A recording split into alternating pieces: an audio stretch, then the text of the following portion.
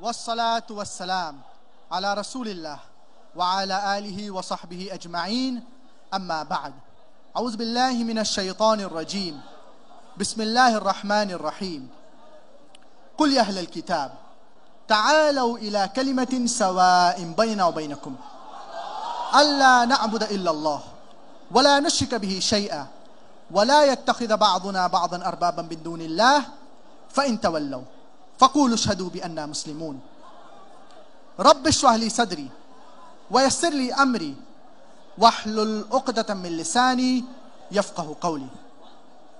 I welcome all the brothers and sisters with the greetings used by Jesus Christ, peace be upon him, that is mentioned in the Gospel of Luke, chapter number 24, verse number 36. Shalom alaikum.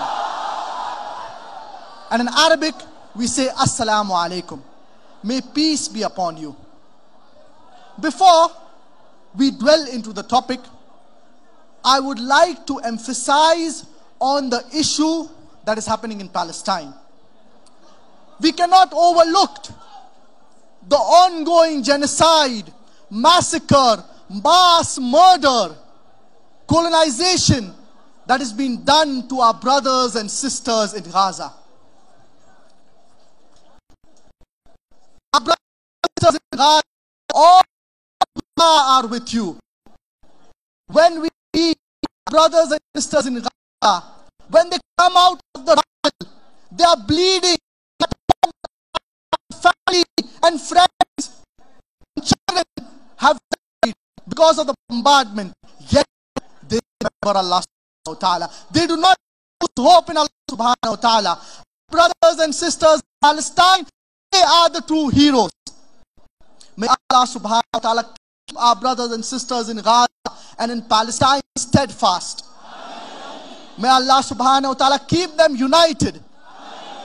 And may Allah subhanahu wa ta'ala reward them for all the sacrifice, the strive and struggle that they are doing.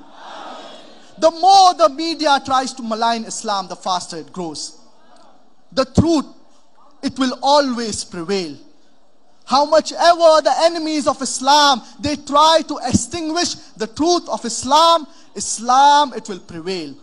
And today the enemies of Islam, when Israel is attacking the Palestinians, as far as the media is concerned, they have lost the war as far as media is concerned.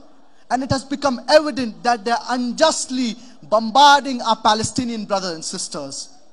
May Allah subhanahu wa ta'ala keep our Palestinian brothers and sisters steadfast, and may Allah subhanahu wa ta'ala reward them immensely. The truth, it will prevail. Allah subhanahu wa ta'ala says in the Quran, Isra, chapter number 17, verse 1.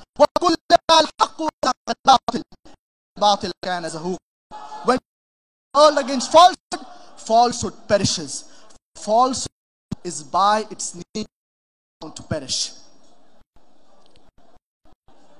The topic of this evening talk of mine is Islam and Christianity, a comparative study. In Nigeria, the two major religions are Islam and Christianity. As far as today's talk is concerned, we will be discussing the similarities between these two major world religions of the world. We will not be discussing about the differences. We will be discussing about the similarities so that the followers of these two religions, they can be united. What is the meaning of the word Islam? Islam comes from the root word salam, which means peace. It is also derived from the Arabic word silm, which means to submit your will to the will of Allah subhanahu wa ta'ala. Thus, Islam means peace acquired by submitting your will to the will of Allah subhanahu wa ta'ala. When you submit this will to the will of Allah subhanahu wa ta'ala, is called as have a misconception. Islam is religion. And it came to exist 1500 years ago. Of God.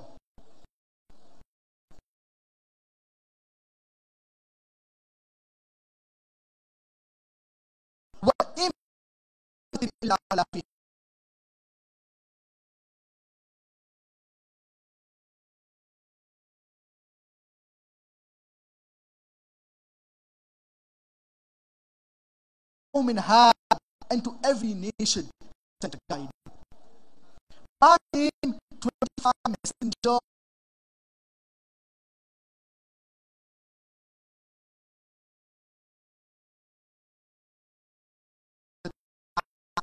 Noah, Abraham, Moses, Jesus, Muhammad. May Allah be pleased with all of them. By name 25 messengers are mentioned in the glorious Quran. Islam is the only non-Christian faith which makes it an article of faith for its followers to believe in Jesus Christ, peace be upon him. No Muslim is a Muslim if he does not believe in Jesus Christ, peace be upon him. We believe that he was one of the mightiest messengers of God. We believe that he was the Messiah, translated Christ. We believe that he healed those born blind and lepers with God's permission. We believe that he gave life to the dead with God's permission. The Muslims and the Christians, we are going together. But one may ask, then where are the parting of ways? The parting of ways are, there are many Christians who say that Jesus Christ, peace be upon him, he claimed divinity. He said that he was Almighty God. And all these 25 prophets, by name 25 messengers, are mentioned in the glorious Quran. Allah subhanahu wa ta'ala says in the glorious Quran, in Surah An-Nisa, chapter number 4, verse number 164, وَرُسُلًا قَدْ قَصَصْنَاهُمْ عَلَيْكَ مِنْ قَبْلِ وَرُسُلًا لَا نَقْصُصُهُمْ عَلَيْكَ. And messengers, some whose stories we have related to thee, and some whose stories we have not related to thee. And a similar message is also mentioned in Surah Al-Ghafir, chapter number 41, verse number 78. That messengers, some whose stories we have related to thee, and some whose stories we have not related to thee. Our beloved Prophet Muhammad, peace be upon him, said, and this hadith is mentioned in Mustadrak al-Hakim, there were no less than 124,000 messengers sent on the face of the earth. All the prophets that were before Prophet Muhammad, peace be upon him, they were only meant for those people, and the message that they proclaimed, it was only meant for a particular time period. For example, Allah subhanahu wa ta'ala says in the glorious Quran, Surah Al-Imran, chapter number 3, verse number 49, وَرَسُولًا إِلَى بَنِي إِسْرَائِيلَ, and a messenger to the children of Israel. That Jesus Christ, peace be upon him, he was sent as a messenger to the children of Israel. Allah subhanahu wa ta'ala also says in the glorious Quran, in Surah As-Saf, chapter number 61, verse number 6, Jesus Christ, peace be upon him, he was appointed as a messenger to the children of Israel. A similar message is mentioned in the Bible. It's mentioned in the Gospel of Matthew, chapter number 10, verse number 5 and 6. Christ, peace be upon him, says, go ye not into the way of the Gentiles. Enter ye not into the city of the Samaritans, but rather go to the lost sheep of the house of Israel. A similar message is mentioned in the Gospel of Matthew, chapter number 15, verse number 24. Jesus Christ, peace be upon him, he says that go ye not into the way of the Gentiles. Jesus Christ, peace be upon him, he was not sent but to the lost sheep of the house of Israel. So even when we read the Bible, we understand that Jesus Christ, peace be upon him, he was only sent to the children of Israel, only to the Jews, only to the lost sheep of the house of Israel. But since Prophet Muhammad, peace be upon him, was the last and final messenger, Allah subhanahu wa ta'ala says in the glorious Quran, in Surah Al-Ahzab, chapter number 33, verse number 40, مَا كَانَ مُحَمَّدٌ أَبَا أَحَدٍ مِّن رِجَالِكُمْ وَلَكِنْ رَسُولَ اللَّهِ وَخَاتَمَ النَّبِيِّينَ وَكَانَ اللَّهُ بِكُلِّ شَيْءٍ عَلِيمًا. And Prophet Muhammad, peace be upon him, he's not the father of any of you men, but he's the messenger of Allah and the seal of the prophets. So Prophet Muhammad, peace be upon him, is the last and final messenger of Allah subhanahu wa ta'ala, of Almighty God. And he was not sent only for the Muslims or only for the Arabs, but he was sent for the whole of humanity.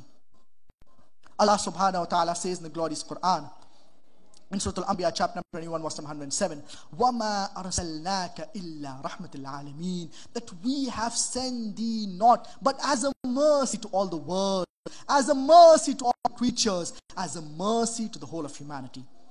A similar message is also mentioned in Surah Al-Saba, chapter number 34, verse number 28.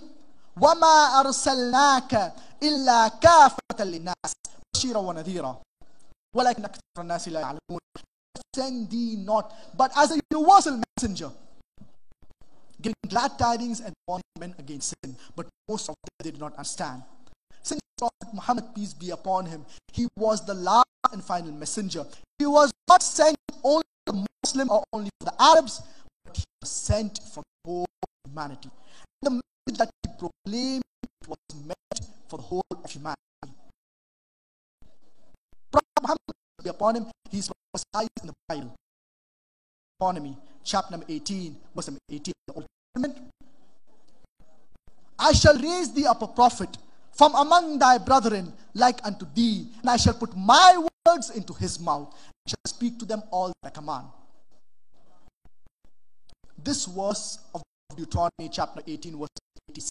I shall raise thee up a prophet from among thy brethren like unto thee, and I shall put my words into his mouth, and he shall speak to them all that I command. Now, many of the Christians, they say that this prophecy refers to the only similarity fulfillment of this. Then all the prophets mentioned in the Bible after Prophet Moses, peace be upon him, all of them were Jews, and all of them they were prophets. For example, Solomon, Ezekiel, Isaiah, Daniel, Joel, John the Baptist, all Jews and all of the prophets of God. Two are the only similarity fulfillment of the prophecy. Then all after Moses, peace be upon him, mentioned that fulfill the prophecy. Therefore, this prophecy not befit anyone but Prophet Muhammad, peace be upon him. If we analyze Prophet Muhammad, peace be upon him, and Prophet Muhammad, peace be upon him, both of them, they were born naturally.